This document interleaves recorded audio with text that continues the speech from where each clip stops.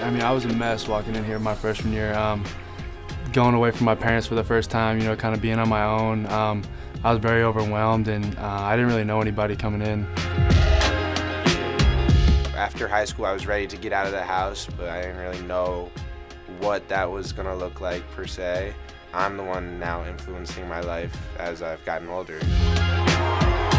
My outlook on life has just kind of slowly evolved and gotten broader. They warned me, they said we've never had an engineer on the team before, but if you want to go for it, you can go for it. I have a lot of confidence on the basketball court that when I first got to Vanderbilt, I didn't have in the classroom. I get to work in a group every day.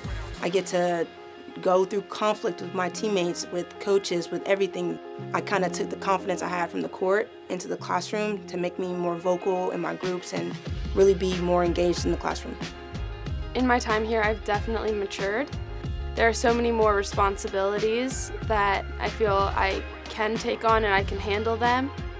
Coming in as a freshman, I was a little bit overwhelmed, and you know, kind of having to juggle school and baseball at once was new and different. Once I kind of got my feet wet and you know, starting to get into a good routine, everything started to become much easier.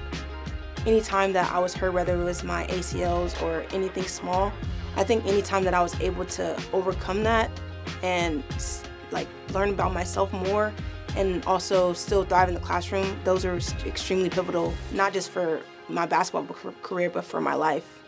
Everyone is looking out for each other. Every single one of my professors is so extremely supportive, and they genuinely want you to do well. It's the city, it's the people, it's the way that everyone at Vanderbilt pours into every student, not just the athletes, but every student. Every day is a challenge, whether it's in the classroom or on the baseball field. It's just a special place full of special people. It's been the people who have really made my experience here. You know, my teammates, my friends, my teachers, everyone around the Vanderbilt community. That's really what's made my experience, not the place.